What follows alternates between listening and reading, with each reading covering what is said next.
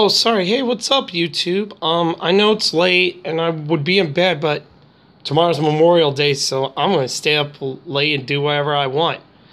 Um, Now I'm not going to say it like I did in yesterday's video, but I got one more division to grade, and then I'm done with my draft grades. Now we're doing the baseball standings right now.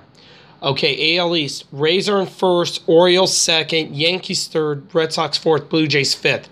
AL Central: Twins are first. Oh my God, Tigers are in second now. Guardians third, White Sox fourth, Royals fifth. AL West: Rangers are in first, Astros second, Mariners third, Angels fourth, and the A's fifth. NL East: Braves are in first, Marlins second, Mets third, Phillies fourth, and Nationals fifth. NL Central: Brewers are in first, Pirates second, Reds third, Cardinals fourth, and the Cubs fifth. NL West: Dodgers are in first, Diamondbacks second, Giants third, Padres fourth, Rockies fifth. All right, now let's go to the final division grades. NFC West. Like I did, A, you had a good draft. B, you had an okay draft. C, you made some questionable moves. D, you literally did nothing. And F, you screw up. Now we're going to go. The Seahawks get an A in the minus in the draft. They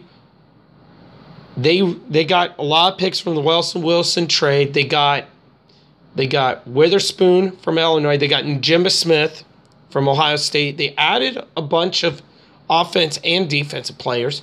So I think Seattle's going to be better. I mean, that's going to be a good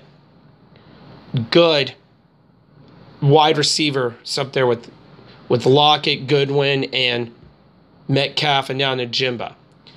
I think Seattle's going to have some good talent. Now, I'm not going to say they're the favorites to win the West, but that's going to be later on. So the Seahawks get an A-. The Cardinals get a B in their draft. They traded up a bit to get some offensive line. Paris Johnson. They did get some edge and some defensive players. They got a wide receiver, and I thought they did good on the draft. I don't know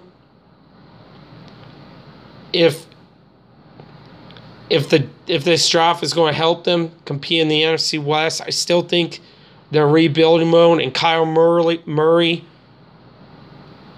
is still rehabbing his knee. I think he's okay now, so I give the Cardinals a B+. The LA Rams get a C. They did not have a first-round pick. They really didn't make a lot of moves to surprise me. I mean, also other than getting Bennett from Georgia, but they did upgrade a lot. I think they're in rebuild because I think Stafford, Darnold, and Kupp are in their 30s, and we'll see what happens. And I really think they're going to have a good situation. They're going to be fine. The San Francisco 49ers get a C. Now, they didn't have any trades in the first two rounds, but they did get some moves. They did get a safety. They did get some moves. They did get a tight end. George Kittle has been dealing with their injuries. I think the Niners should have gotten a D-line or wide receiver earlier, but then it happens. But, well, that's it for my draft grades. Now, I don't know where I'm going to do my predictions, but it will likely be on Saturday, so sometime during the summer. So, have a great week. Happy Memorial Day.